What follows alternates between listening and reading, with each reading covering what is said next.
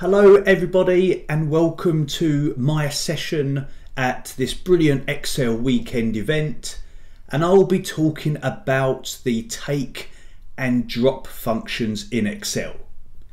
Now these two data shaping functions are really helpful, and hopefully I'll provide some practical demonstrations in this session.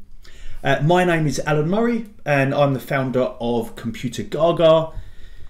So just to move on to a little bit more information about me, I am based in the UK and I've been in Excel and now a Power BI trainer too for a long time. So this is what I do, this is what I like to do, and I still do quite a lot. I mean, almost every day I'm in some classroom or in some business providing hands-on training, in addition to this other stuff I do, such as my YouTube channel, Computer Gaga, which has tons of free videos on some books that I've authored, the Advanced Excel Success and Advanced Excel Formulas book, which has got over 800 pages stacked with Excel formulas. So no surprise, this session today was about formulas. And I'm also the organiser of the London Excel Meetup group, which is a free meetup based in London in person, but also done virtually, so done online, hopefully every month, you know, depending how we can get organised and what's going on, such as events like this. And that is me, really. Feel free to connect with me on LinkedIn if you enjoy this session, or even if you didn't. Let's move on to this session. So the take and drop functions are data shaping functions, and they're built for use on tables and arrays. So I guess arrays primarily, but tables being hopefully a common source in Excel, and the fact that they're dynamic, they're equally awesome with them. Now, as their names kind of suggest, the take function will return rows or columns from the start or end of a data set. So if you provide a positive number for how many rows or columns you want, it will take it from the start, and a negative value will take them from the end. And the drop function does the same thing, except it doesn't return them, it drops them. It removes those rows or columns from the start or end of that data set, which is likely to be somewhere based along a table or array. There's the syntax. Quite simply, provide it with that array, provide it with that data set, and then specify how many rows or columns. And then finally, let's stop talking about it and let's actually see some examples. Let's go. Okay, so in this first examples, we're going to be using this data set, and this is a table. And this table, if we have a look at the table design tab, is named TBL product sales. So just looking at this, let's use a different color to that. That'll be much easier with my dark background. TBL product sales. So we're going to be referencing that as the array within our take or drop function. Now looking at the table, we can see that the first column is product names, and then we've got 12 months in the other columns. But we want to work on the idea that we don't know how many columns there are. We want this to be dynamic. So yes, there's 12 months right now, but there might only be 6 months next time, or 8 months. Or imagining that this event is happening in January 2024, that may be the only column, the only month here. And we want to be dynamic. And the take and drop functions are fantastic for that. So looking at our report sheet, in this first example, I want to extract the names of the products. So in column B here, I want those product names. And you may recall, because we looked at the table just a few seconds ago really, that product is the first column. So this should be a nice easy task for us. in cell B3, I'm going to use the take function, and the take function will prompt for an array. Now for us right now, that's a table called TBL product sales. But it prompts for the array and then how many rows or columns to return, because we're using the take function. So TBL product sales is the name of the table. I'll put in a comma and it will move on to that rows argument. Let me just zoom in on that. Here I am on the rows argument, but I don't want to specify any rows. I'm after the first column and all of the rows. So I'll put in another comma and I'll specify a positive value of 1. To remember, positive numbers to take from the start, negative numbers to start taking from the end. So I'll close bracket and press enter on that, and we've happily extracted those product names. Just quickly, if anybody thought that it might be taking the headers here, it will not, because this is a table, and the table will have that defined header row. If we're dealing with a range, then yes, we would encounter those problems, and that's one of many reasons why we rarely use ranges nowadays unless we need something that is non-tabular. Okay, so that is done. Now we want to, in the next column along, extract the values for the last month. So currently in our data, if we go and look at it again to constantly remind ourselves, the last month in our data is December. But we don't know that. What's going to happen next month and a month after that and so on. We may not be at the end of the year. So we're not going to reference it explicitly in the way that something like an XLOOKUP or something would.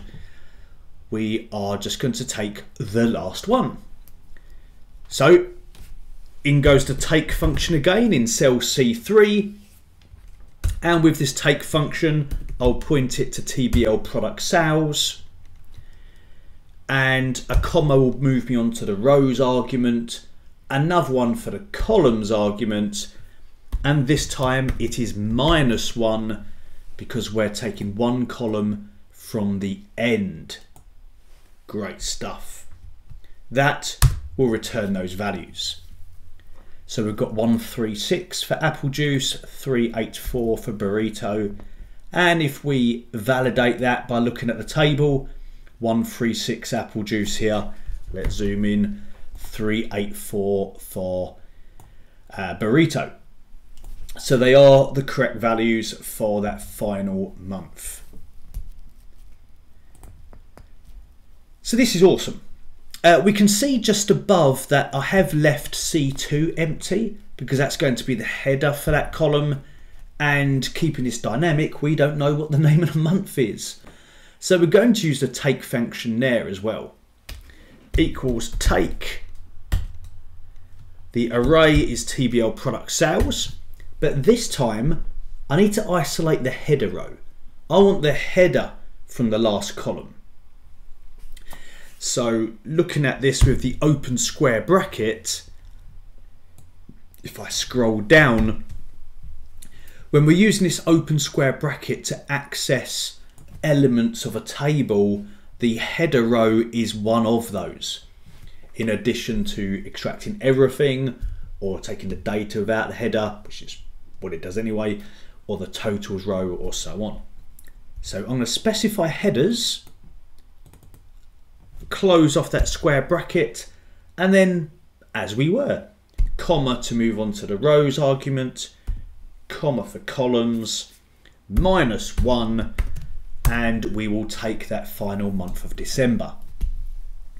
Now to prove that this is all working and it's all dynamic, I could go back to product sales. I'm going to undo this next action as soon as I've done it, but I could crazily select a bunch of columns here and just remove them temporarily. Don't be scared. And if I go back to report, I can see it now says August and I've got different values. So it's happily taking whatever the final column is. Let me just Control Z that to bring back, to undo and bring back those columns. Fantastic. Now, for those of you who are familiar with some kind of data shaping or array shaping, as many people refer to it, you may know of other shaping functions like toCol, toRow, choosCols, choosRows, and also one called hstack. And what we could do if we wanted here is combine these two kind of independent array formulas, these two take functions, into one with hstack, couldn't we? So to put that into practice, let me just expand the size of my formula bar, and I'm going to put in a hstack here, hstack, and I'll do my Alt Enter. So I've got my first take function on the first row. I'll put in a comma. Now it maybe would have made sense for me to copy the second formula so I could just paste it in this moment. I've already done it once, but because I didn't, Alt Enter, ALT, Alt Enter for a new row, and I'm just going to write the take function in again. Seems like a good excuse to write formulas, doesn't it? TBL product sales, comma, comma, -1, and then I'll make sure I'll put a closing bracket for hstack. So this is what I have. Hstack is your horizontal stacking of arrays. So we're stacking columns on. And we've got our two here. We've got the one with the product names and the one with the values for the final month, and the beginning and end of hstack on their own lines. If I run this, I'm going to get an error. So this is working, or it's not working, is it? But it's a good formula. The problem being that I have this other formula still in place.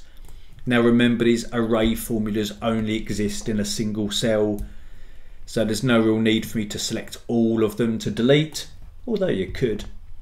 I can just select the first one in cell C3 and press delete, and that spill range will then take up that space. And I've just converted the two formulas into one, which is nice. You know, I can still extract from them if I wanted, using functions such as index or choosCols, or obviously take and drop if I needed to extract, you know, the first column from that array. Okay, so that's our first example of the take function so far, taking columns from the start and columns from the end. And at the moment, with the exception of the hstack there, we're writing them kind of on their own to return to the grid, to return to the sheet. Let's look at how we can use them within other Excel functions. So we have seen that the take function can be used to take an entire column or columns from the end of a data set. And so far we've fed it into the grid or to another function such as hstack. But we could also feed that to an aggregation, whether that be text join or whether that be the likes of sum, count or average. So in cell H2, maybe our goal is to sum the values for that last month or current month, you know, the last column. So in this scenario, if I put in the take function as previous, summing the values, or sorry, taking the values from TBL product sales, comma, comma, -1. So we know this takes that last column. It is the same formula that we used over here prior to putting that into the hstack. So if I press enter on this, I'm going to get a spill, so I can't, you know, really see what's going on too well. But we're going to wrap the sum function around this. So just before the take, up in the formula bar here, I'm going to put sum. And as easy as that, by wrapping sum around take, I can now sum all of the values from the last column. Now some of you might have thought that I was going to reference this column over here when I used my sum function, but I referenced TBL product sales as, you know, trying to imagine that range is not there. and I'm going back to the initial source. However, for the purposes of learning, I absolutely could put in a sum function, use the take on that spill range, the hash operator to access the spill range, ignore the rows argument, and -1 for that final column. So pressing enter now would give me the exact same value. Indeed, while we play with this, being that it's only a 2-column array, I could even achieve it by using a drop function. We haven't really covered drop yet, and I could do I could do 1. So I'm dropping the first column. It's only a 2-column array, so whether I take the last one or drop the first one, it is the same. Okay, so we can write, drop and take on existing spill ranges, or whether it be arrays coming from functions, or on a data source such as a table, which a few of these examples we've been based on so far. And taking the last column in this case, but this can easily be the last row as well.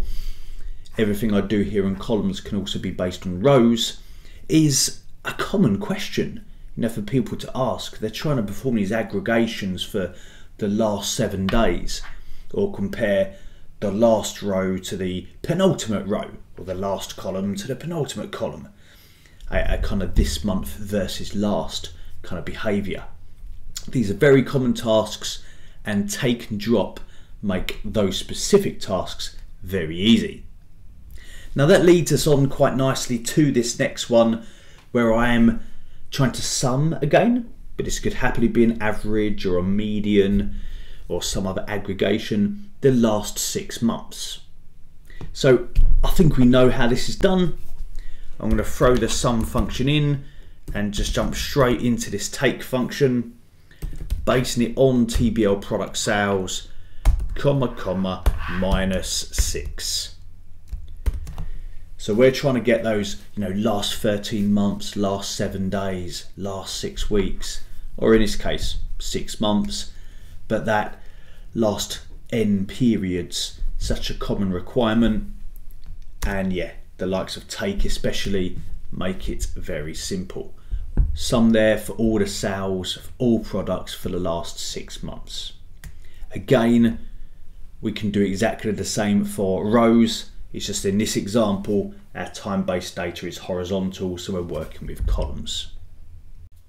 In this next example, we are going to sum all of the values for all 12 months, or however many there may be, for a specific product.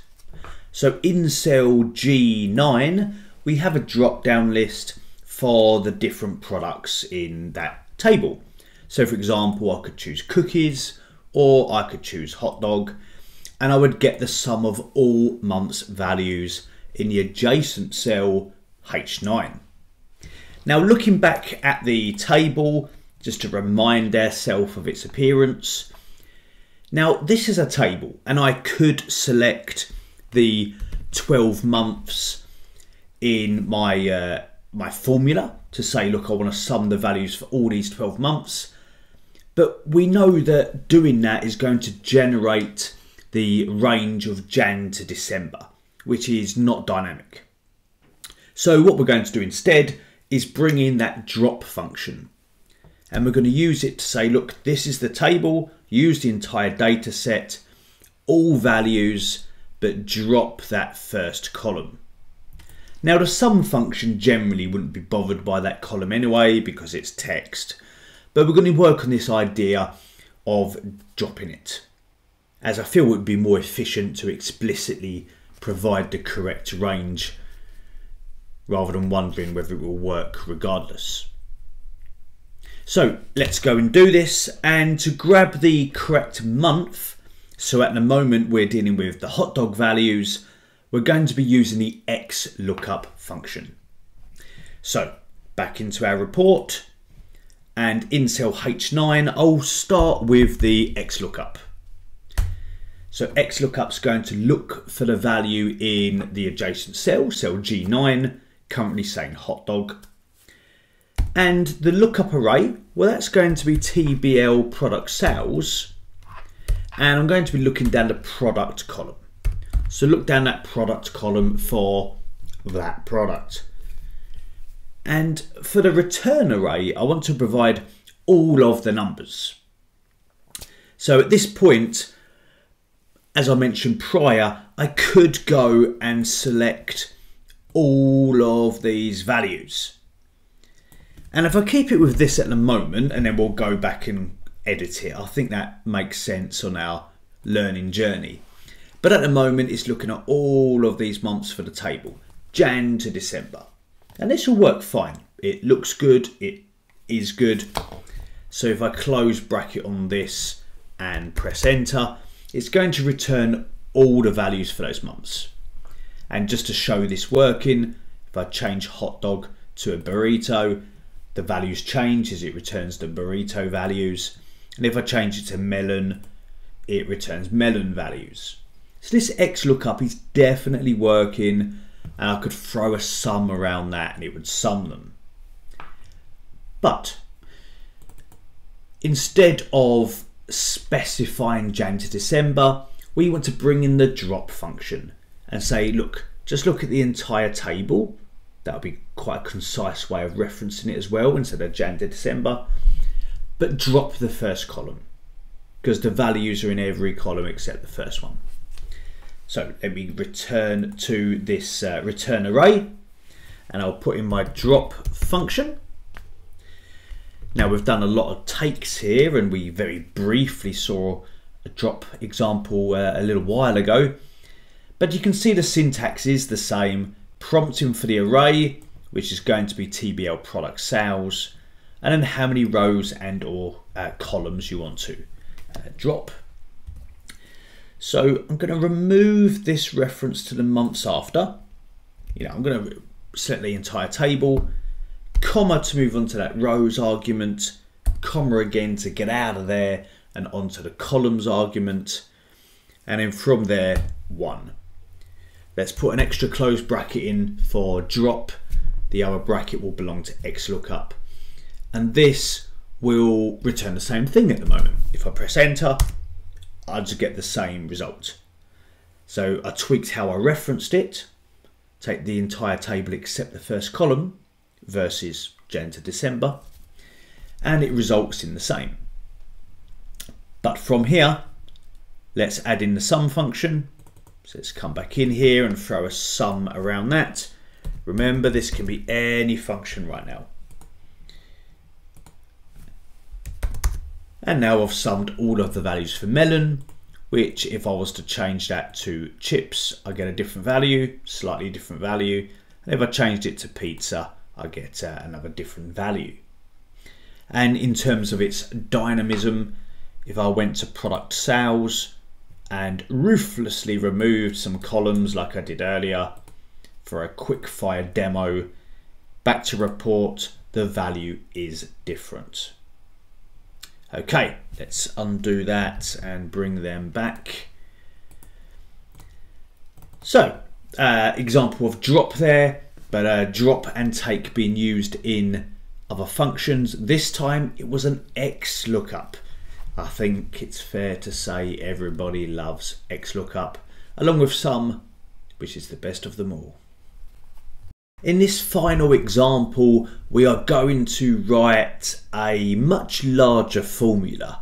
This one's going to use the let function to break our formula into more digestible chunks. So for this example, on screen you can see that I have the value 10 in cell C2, and underneath that the headers for country and total, because I have a data set, which we'll see in a moment, and I want a distinct list of countries and their total sales. And I want to show only the top 10 of those countries. But because that 10 is coming from the value in C2, somebody can change that to the top 8 or the top 5, and I will always receive that top N. So this is going to require a few functions, hence the introduction of let. Now let's look at the data set. So this is it. I have a list and you can see multiple columns here, but most important of all is that we can see the country column in column D, shall we call it. This is a table, so we will not be referencing column D, we'll be referencing the country column. But you can see that there are many duplicates in here. We can see the likes of the USA, Germany and Finland been duplicated in just this screen so far. And that will continue. There are 21 countries in this list. Now we can also see the total column over on the right, and that is the column that we will naturally be summing. And I want to sum for each country. But first of all, we'll have to remove those duplicates, then get the sum for each country in that distinct list, and then ultimately find ourselves getting the top 10. Let's go and do it.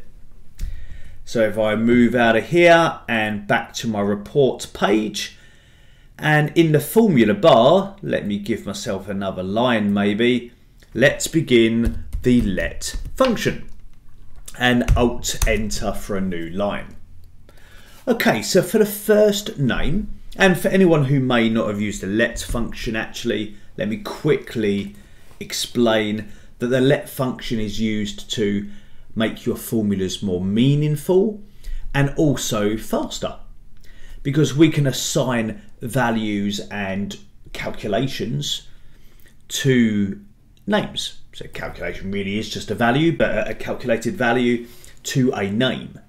And especially if that calculation would occur more than once in a formula, by doing it once and assigning it to a name makes more efficient formulas.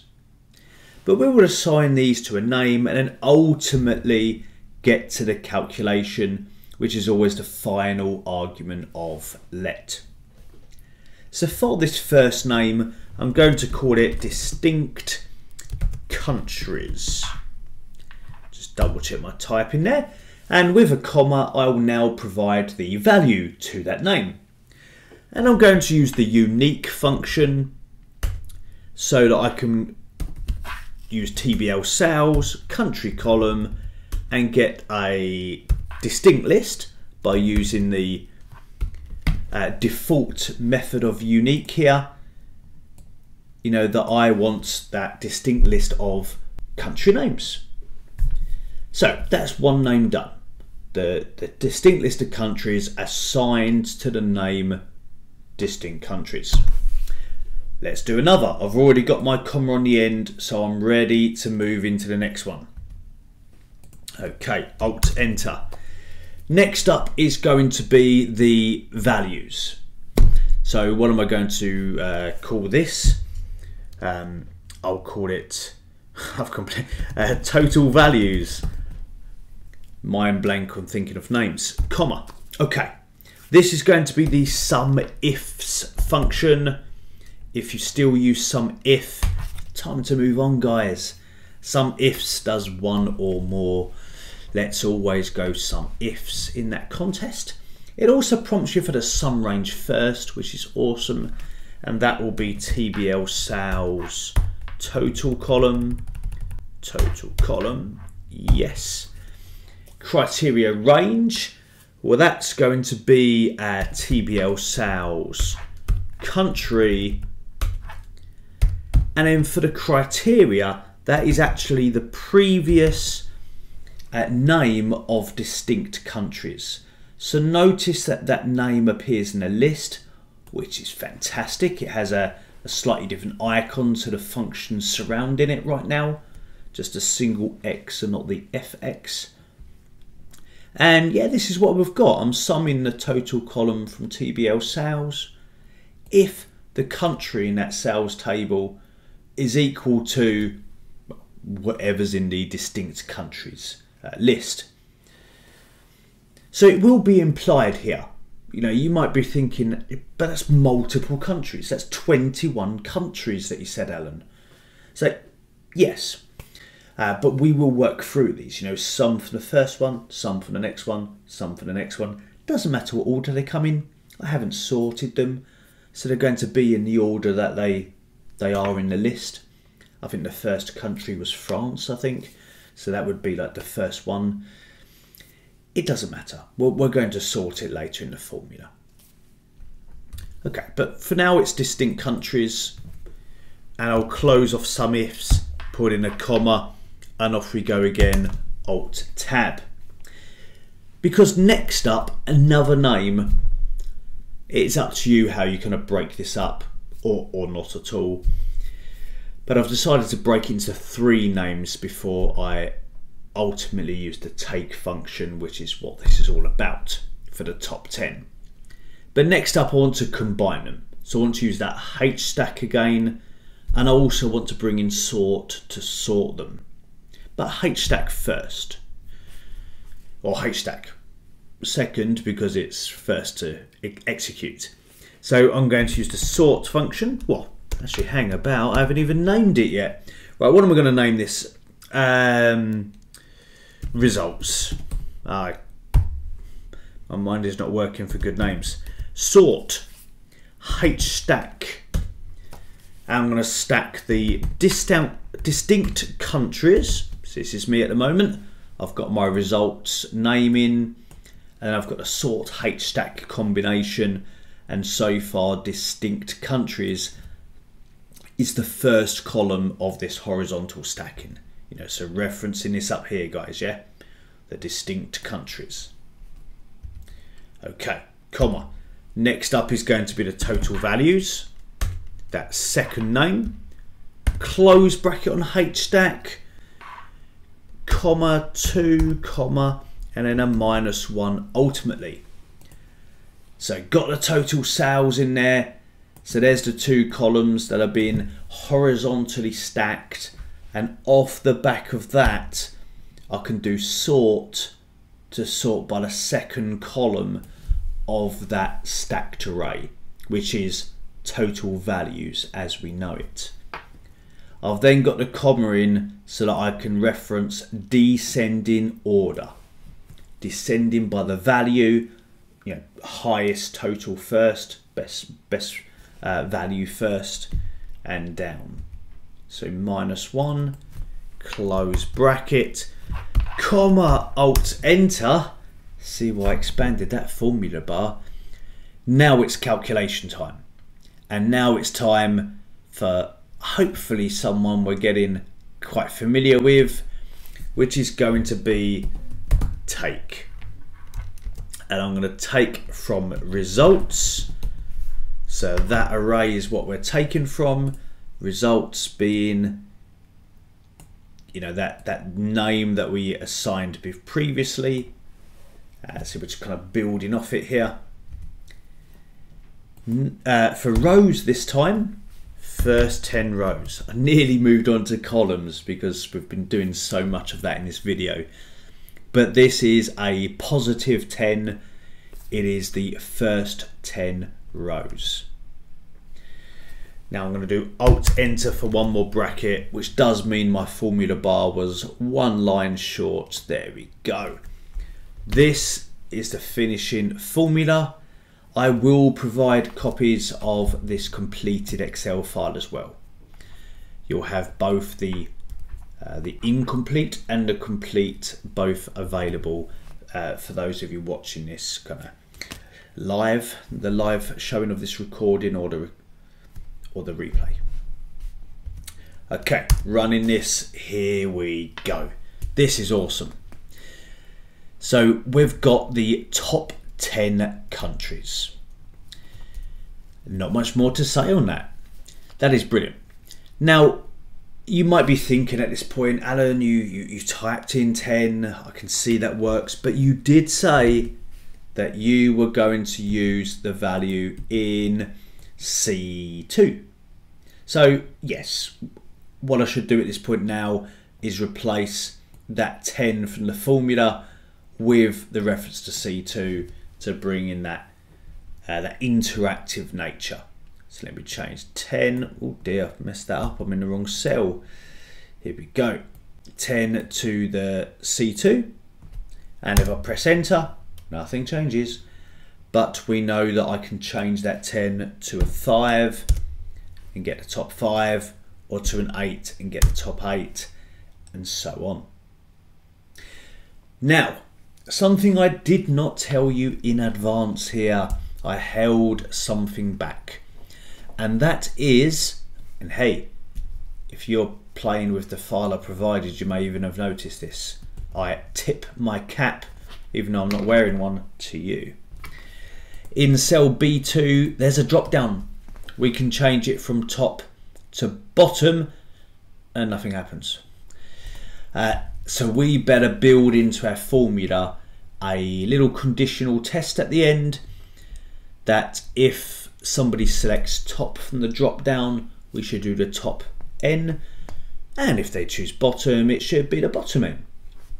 Let's do that. Remember, dynamic arrays, they're only in that first cell. Everything else is a spill range. That kind of caught me a bit a moment ago, didn't it? So in there, back into the formula, I'm going to use a function called switch. So I'm hoping that although this presentation has all been about take and drop, and those functions are relatively new and maybe relatively unsung, but I've managed to include quite a few functions in here, from XLOOKUP to sum to unique, sum ifs, sorts, hstack. There's been a few more coming into play. And now we have one called switch, another unsung formula really. I mean, I understand why if gets the majority of the credit, but switch is possibly underused. Anyway, here we go. It's good for this. I've only got two options, top or bottom. You could argue if is easier, but I'm going to go for the switch option because here I can mention that expression just once. The expression being B2 right now. And I want to say that if B2 has the value of top, then we'll be doing what we're already asked it to do. So if the expression is equal to of B2 is equal to the value of top, double check your typing, then the result will be what we're already asking it to do. It will be the top N. Let me take a copy of that little take function there, and I'll put in a comma, and for the next value, if it says bottom, it will be that same kind of formula but a negative sign in there. So there's the one for top, do that, and then we've got if it says bottom, then do this, and I've got that negative sign just before the C2 there to say we're going to be taking the last n rows. Yeah, remember negative from the end. This I think is the first time in this presentation that we're working off rows rather than columns, but you can see the same applies to what we have seen when we've done those examples of last 6 months, last column, first column, all that stuff. All right, I think this is good to go. Just looking at the colors of my brackets, making sure they're level, and if I press enter, it works. But if I change top with my drop down in B2 to bottom, I do indeed get the bottom values. So top is top and bottom is bottom, and if I change it to 10, yes, here we go. So threw in a little switch there so we can switch between two different take functions, whether we're going from the top or the bottom. So that's it from me. Thank you for watching, and I hope you enjoy the rest of this tremendous Excel event that is put on by the team there. If you're interested in connecting with me, then you can find me probably on LinkedIn or on YouTube are your best bets, or to come and find me at the London Excel meetup. You can also see me on Instagram and on X, although I'm not so active in the social space outside of the likes of YouTube. If you're interested in learning more Excel formulas, check out my Advanced Excel Formula book that has over 550 examples of Excel formulas. So I hope to see you around at another event sometime soon. Take care of yourself. Bye for now.